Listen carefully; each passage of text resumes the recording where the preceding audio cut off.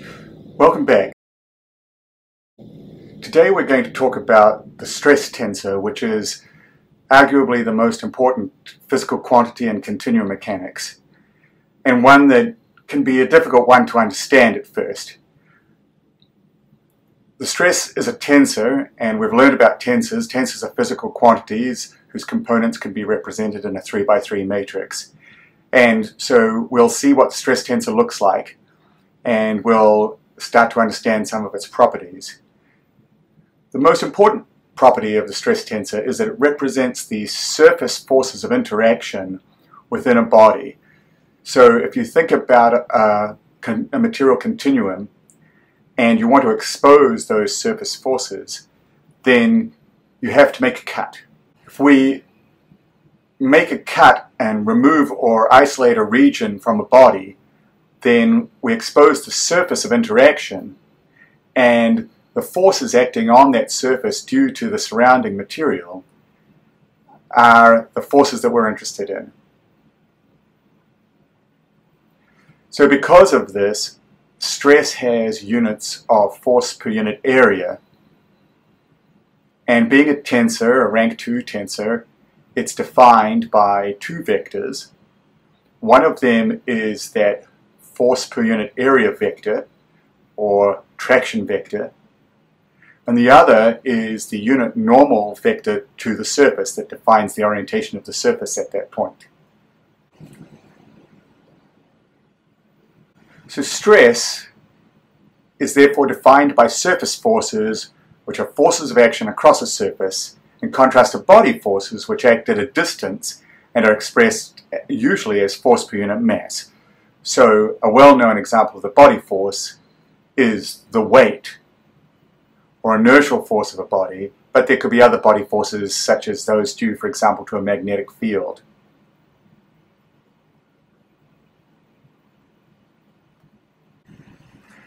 So the way to analyze and expose these surface forces of interaction within a three-dimensional body is by taking a free body diagram of part of that three-dimensional continuum.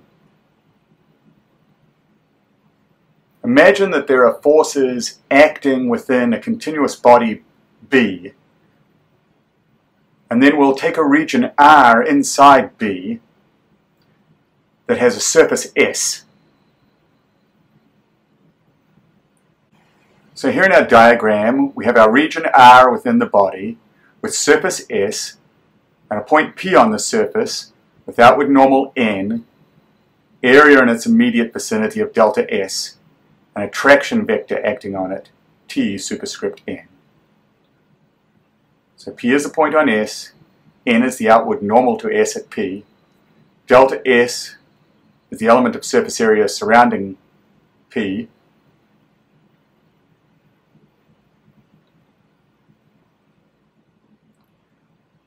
and then on delta S, the material in B outside the region R exerts a surface force of delta P on that region delta S surrounding P.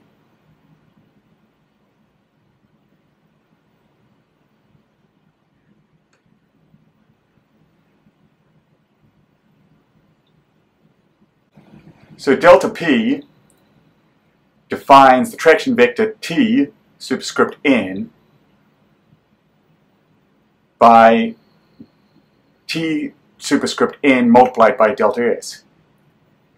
T is the surface traction vector with units force per unit area at point P, and the finite limit as delta S tends to 0 of delta P over delta S.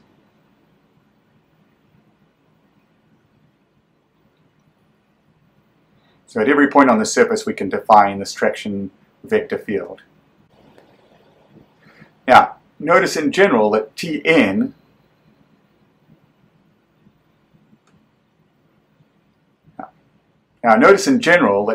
does not typically coincide with N, except in some special cases such as when the stress is a pressure field, in which case all attractions would be normal to the surface. But normally they're not. Normally a component of the tractions is also tangent to the surface.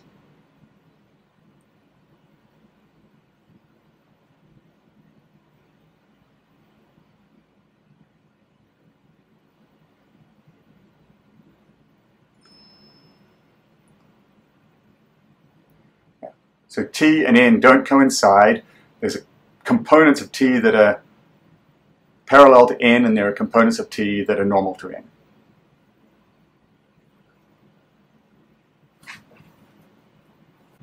So now let's consider the components of the stress tensor, which we now see as defined by two vectors: the traction vector, which has units of force per unit area, and the unit normal vector, which is dimensionless, but defines the orientation of a surface.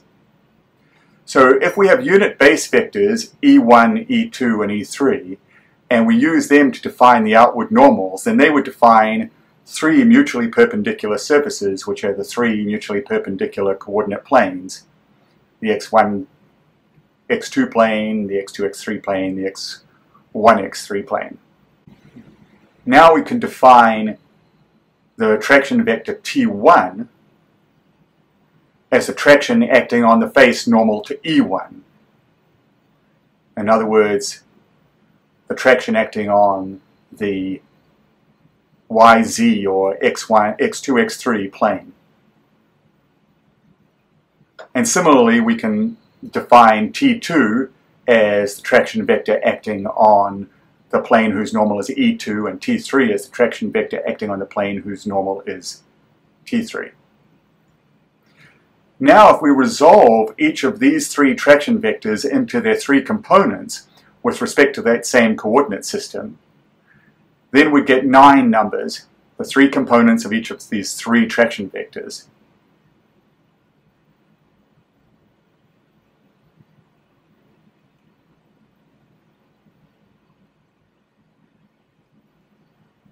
In other words, T sub I would equal Tij Ej, where Tij is the jth component of the traction vector acting on the ith face, on the face normal to E sub I. So here's what this would look like. Here are the three planes. This is the plane whose outward normal is E1. This is the plane whose outward normal is E2. And this is the plane whose outward normal is E3. Then there are traction vectors T1, T2, and T3 acting on these three surfaces, and when we resolve them into their components, you see there are tangent components and normal components on the surface for each of those three traction vectors, giving a total of 9 quantities, which are the 9 components of the Cauchy stress tensor. You can see that in each case, the component pointing outward normal to the surface is the diagonal component. So T11 is the component of the traction acting on the face normal to E1 that is also normal to E1. Then T12 and T13 are the two in-plane or shear components of the stress in that plane. Similarly, T22 is normal to the plane, the E2 plane, acting in the direction E2. And the shear components are T21 and T23. And similarly, T33 is the normal component, T31 and T32 are the shear components. Now, I've drawn these arrows in the positive directions, namely in the same directions as the base vectors, and on the positive faces, namely on the faces whose outward normal are the unit vectors. So these are all positive components of stress as they're drawn. So we'll emphasize that again in a moment. Now let's go back to our expression where we defined these stress components in this way, and take the dot product of it with Ek. So now we get Ti dot Ek equals Tij Ej dot Ek. And then Ej dot Ek would be delta Jk, 1 when j equals k and 0 otherwise. So that would turn the j into a k, which would therefore be Tik, which says that we can write Tij as equal to Ti dot Ej. So these are just equivalent definitions of the components of the stress tensor in Cartesian coordinates. So Tij are the components of the rank 2 stress tensor defined by T equals Tij Ei dyadic Ej. Note that the notation sigma ij is frequently used for the stress tensor as well, and sometimes tau ij. So the diagonal components of the stress tensor which are T11, T22, and T33, are the normal or direct stresses. The off-diagonals, T12, T21, T13, T31, T23, and T32, are the shear stresses. Now let's think about our cube again.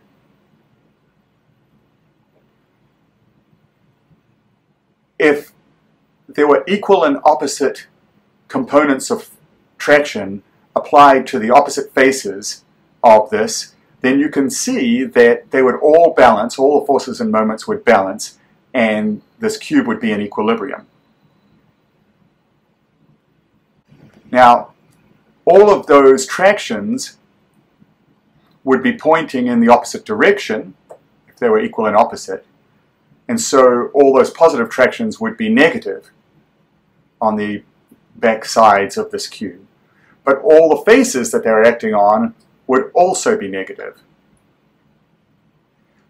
So therefore, as drawn, all the stress components would again be positive if we had the same view on the back side of this cube.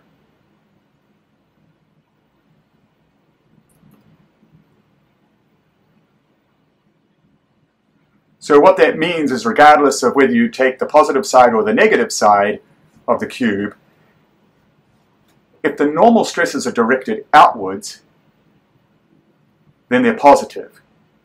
If they're negative, then they'll be directed inwards. The same goes for the shearing tractions. The positive shearing tractions are the ones that are going to deform the surfaces of the cube in such a way as to make the coordinate angles more acute, and the negative tractions would tend to act in the opposite directions to make the coordinate axes more obtuse. But it's the sign of the normal stresses that's of particular importance and interest. So because positive normal stresses act outwards, they're referred to as tensile stresses.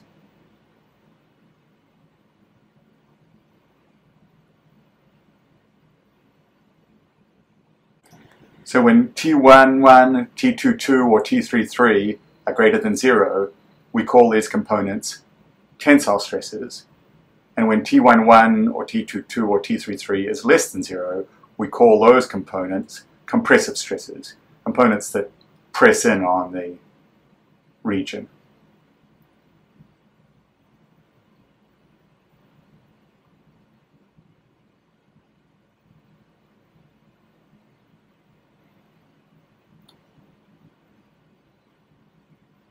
So we'll finish now with a couple of simple examples. So the simplest stress field we could imagine is this uniaxial tensile stress field. So imagine we have a uniform cylinder with cross-sectional area A and forces acting outwards at the ends, F, in the x direction. Then sigma xx would be the magnitude of F divided by A, and the stress tensor T would be sigma xx 0, 0, 0, 0, 0, 0, 0. That's the only non-zero component of the stress in this simple uniaxial condition is sigma xx. And it's positive because it's an outward tensile stress.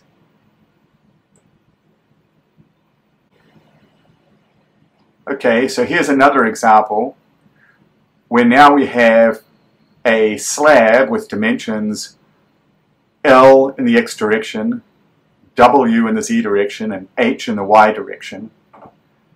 Forces of magnitude F pushing inwards in the x direction, and shear forces of magnitude P acting on the z faces in the negative x direction on the positive y face, and in the positive x direction on the negative y face.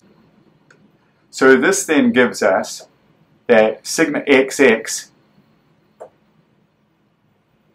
equals minus f over the area of the face normal to x, which is w times h. Sigma xz equals minus p over L times h, and therefore the components of the stress tensor will be sigma xx, 0, sigma zx, 0, 0, 0, and then we'll see that the stress tensor is actually symmetric, so sigma zx will also be in the 3, 1 position. So here's another example of normal tractions applied to the cube with areas A1, A2, and A3, normal to x1, x2, and x3, and forces F1, F2, and F3 acting on each face. Notice I've drawn F1 as being tensile, F2 as being tensile and somewhat larger, and F3 as being a compressive traction.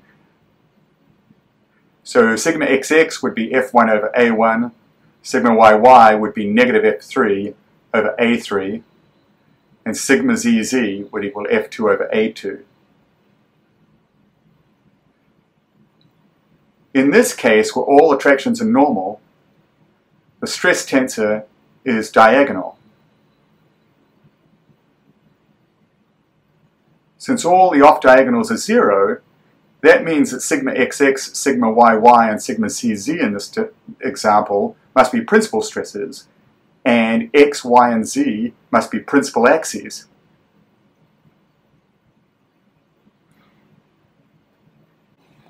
And by convention, we would denote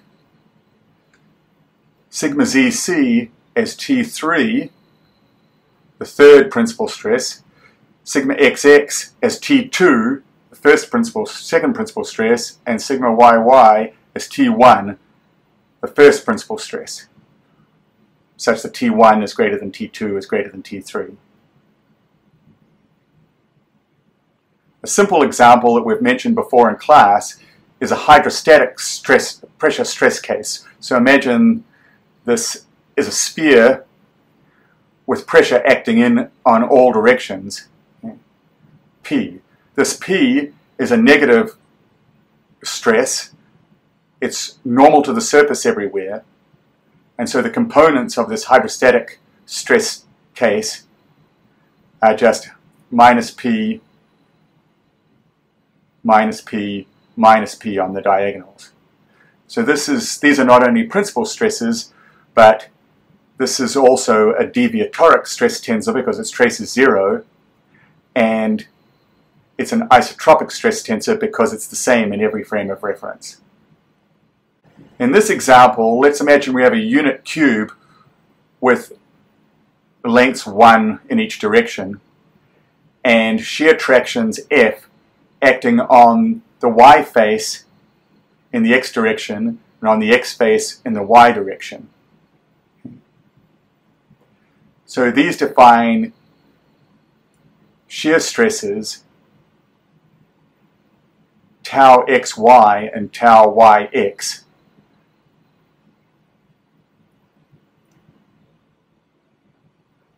And you can imagine that to be in equilibrium there must be equal and opposite shear tractions acting on the opposite faces. So the stress tensor here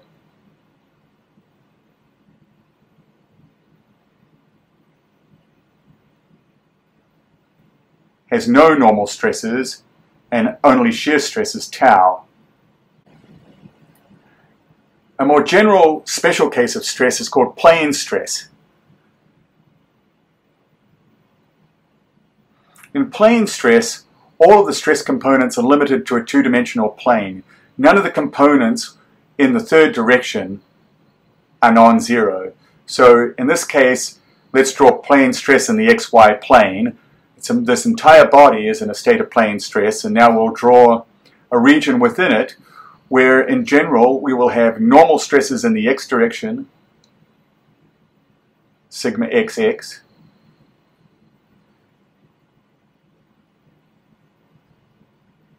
Normal stresses in the y direction, sigma yy, shown here as tensile. And shear stresses in the xy plane. So in other words, acting on the x surface in the y direction and acting on the y surface in the x direction. But no tractions with components in the z direction. In other words, no stresses with a z in them. And no stresses acting on the z equals normal face. So the state of plane stress is T equals sigma xx, tau xy, 0,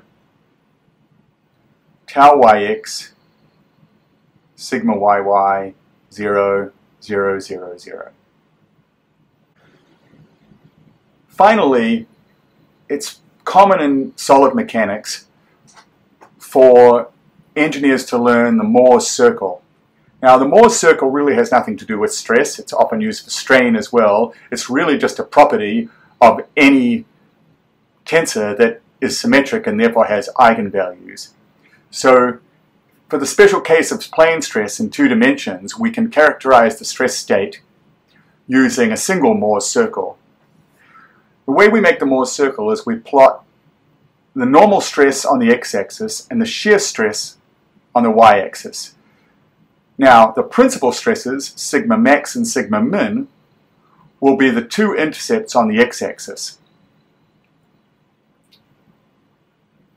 We draw a circle between those points, and then we can trace out the combinations of normal and shear stress for all other orientations of our principal axes. Notice that if we rotate our axes, there exists a point where the shear stress is maximum. In general, we'll have some shear stresses and some normal stresses. So here we have sigma xx and minus tau xy. And here we have sigma yy and tau yx.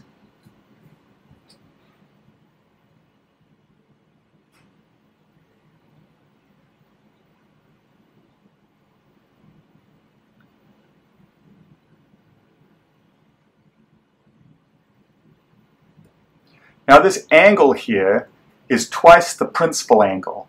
In other words, rotating the principal axes through the angle alpha will get us to a set of coordinates where the stresses are sigma xx, tau xy, sigma yy. And that means that if we rotate through 45 degrees, to rotate our axes through 45 degrees, we would get to the stress state where the shears were maximum. So that tells us that at planes that are 45 degrees to the principal axes, those are the planes in which the shear stresses are maximum. So this idea of the Moore's circle is popular in mechanics, and you'll see it in many textbooks.